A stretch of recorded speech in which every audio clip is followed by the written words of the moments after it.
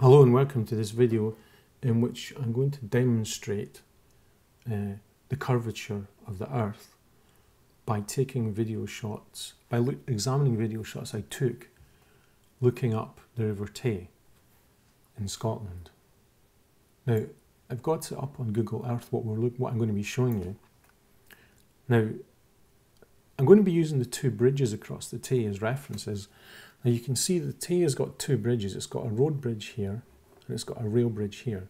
Now I stood here next to and in the grounds of Broughty Castle at the mouth of the River Tay. Now I can use this to give you an indication of the kind of distances involved. So I'm about here, and the road bridge you can see is about sort of 3 to 3.5 miles regardless, depending on which bit of the bridge you're going to be looking at. And then you can see I'll be able to see about maybe half the rail bridge, which is about 4.8 miles, and I can look at that in kilometres. So the bridge is what, about 5 kilometres, 4.75 to maybe 5.5 kilometres. And the rail bridge is about 7.8 kilometres. In particular, I'm going to be using this little bit of the bridge here as a reference point. So that's 7.8 kilometres away. Now, I took two shots using a video camera, one right on the shoreline. Now you'll be able to see from the shot that I am actually right on the shoreline. And I measured the height of my camera lens above sea level, and it was about 130 centimetres. Now 130 centimetres above sea level gives you a distance to the horizon of about 4 kilometres. So the horizon line on my video camera, on the video I've taken, should be about here. Should be sort of a circle around here for me. So we would expect that the road bridge is beginning to be obscured by the horizon. Now we would definitely expect to see the rail bridge being obscured by the horizon. Now, if you actually do the calculations for the distance, you should find that about maybe the bottom first metre of the bridge should be obscured by the horizon. So we should be missing about a metre off the bottom of the bridge. Now, I also moved up to slightly higher ground. I moved into the grounds of the castle, which I'm not exactly sure the height. I would say about 8 to 10 metres above sea level. And I stood there and took the same shot down the Tay, looking at the two bridges. And you can compare what you see from the sea level, from what 130 centimetres above sea level, to maybe 8 to 10 metres above sea level. Now, like I said, I'm not exactly sure what height the castle is, the castle grounds are, but the horizon line is clearly way past the rail bridge at that height. So we can see both bridges very clearly. Now, I'll shut this down. And you can see here, this is a shot from the shoreline, looking up the River Tay. You can see the bridges in the distance. Now I turn around so you can see exactly where I am. I'm next to Broughty Castle. And the shot after this is taken from up here. So I actually move up here and take the same shot looking down at the two bridges. And I'll show you at the end of this video clip. I actually move the camera down to show you that the tripod's actually just inside the water. So this is 130 centimetres above sea level. And let's have a look at what we see. Well, if you look at that shot there, I think you can agree that what you're seeing is a horizon line that is just starting to obscure the bottom of the road bridge. It's clearly starting to obscure the bottom of the rail bridge, and has obscured part of the landscape in the distance. It will become much clearer that is the case once I look at the other footage.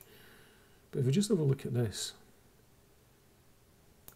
I'll move on to a little bit here. If you look here, you really get a sense of the water just kind of abruptly ending less than 3 miles from where I am. I mean, it's like it just stops. I mean, it almost looks like there's some kind of like there's an edge here. You can imagine like it being the edge of a dam or something. Like there's a wall on the other side. The water just ends.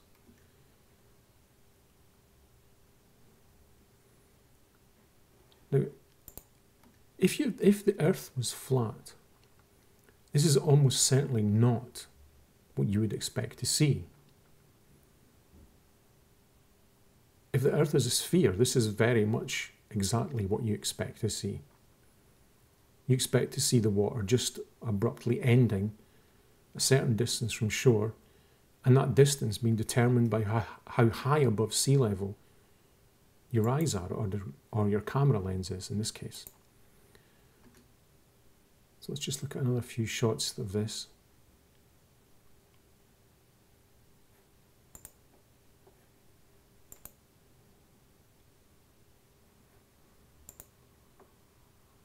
Okay. Right, now let's have a look at the shot from a few meters above this. Like I said, I estimate 8 to 10 meters higher. And this is what you see. And when I zoom in on the bridges, you're going to see something really quite different.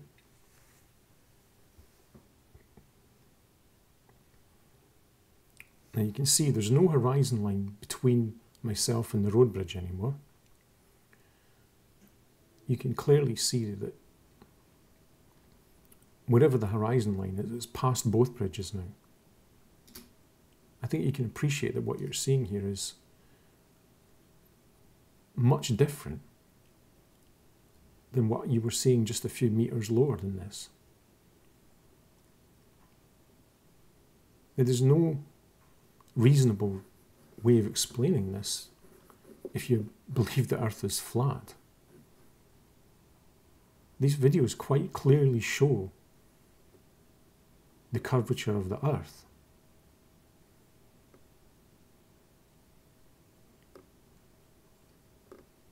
Yeah, I'm going to go even further in this and do like a comparison. And I'm going to use this part of the bridge here to compare. Now you can see it's a distinctive part of the bridge. The bridge changes from one section to another section here. I can find that on the other shot. Not that bit. Here it is here. And let's have a look at the difference between the two.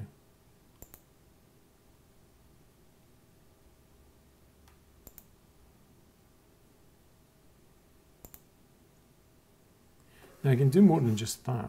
We can actually do a proper comparison of the two.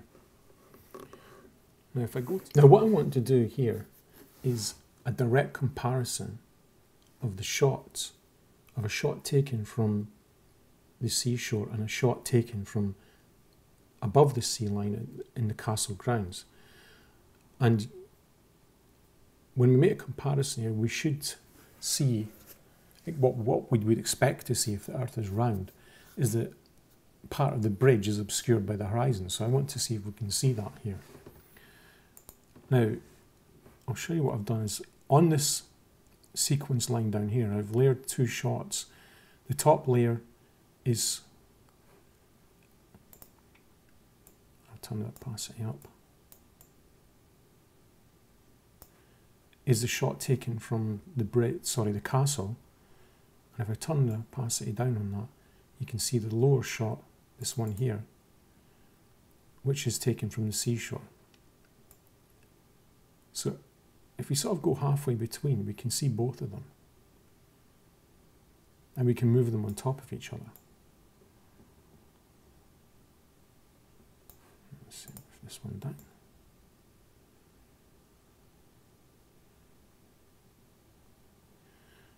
Now, if I move this around, you can, if you look at the sort of pattern that the bridge forms here, when I move the two images around, they sort of, you can see where they kind of click into each other, if you know what I mean.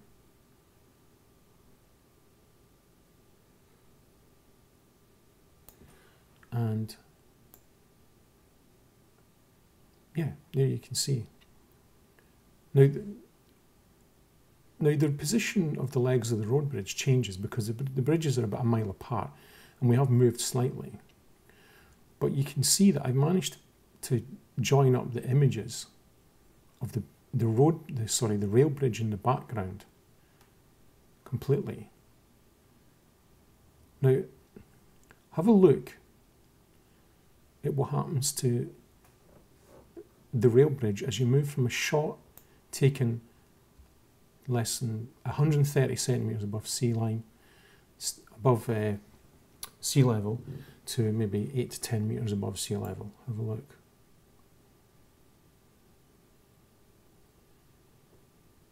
I mean, say for example, close in on, have a look at that leg of the bridge there, the one I'm pointing to.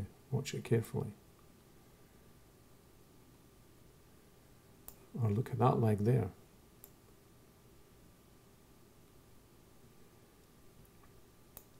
Look at this one here.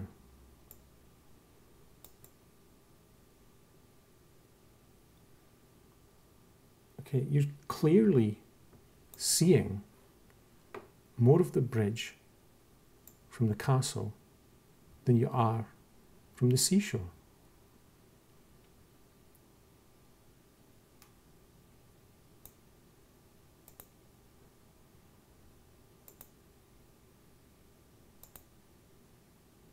I mean, do I have to keep doing this? Do I have to make it any more obvious? In this shot here, part of the rail bridge has clearly been obscured by the curvature of the water. You move up, the horizon line moves further away, and you can see the whole of the bridge.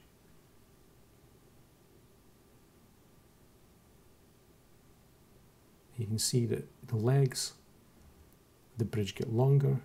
The rest of the top of the bridge stays exactly where it is. Both images of the bridge stay superimposed on top of each other. The top of the bridge stays the same. The position of the legs stays the same. The only thing that changes is that you suddenly see that part of the bottom of the bridges have been obscured in this shot here.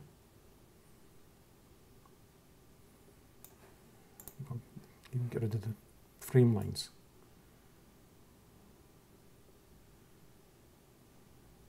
Okay. This clearly demonstrates the curvature of the Earth at the exact distance you would expect to see it if you're standing on a sphere with a radius of 4,000 miles. This video shows that the Earth is a sphere.